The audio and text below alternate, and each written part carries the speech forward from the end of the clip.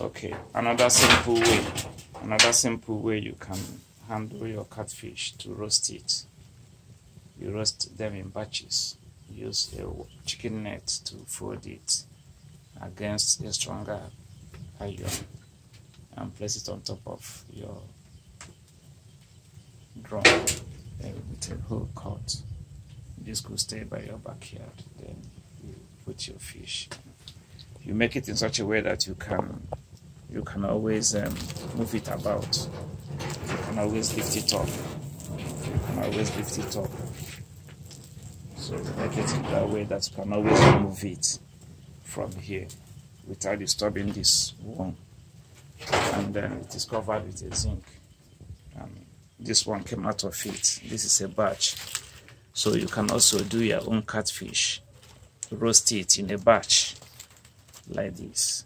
This is another one that is waiting to go back to the fire again. And then you can, this is how you start it. You pack all of them when you have already used salt. You use salt in a place, pour salt on top of them when they were alive, and then you clean the intestine out, cut the intestine and remove the rotten. That is the egg. So you put them in a wire mesh, in a chicken mesh.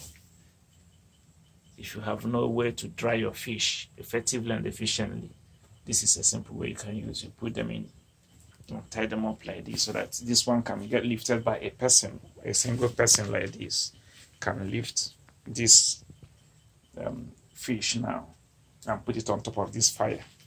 And then you see it is getting better. It is roasting very well.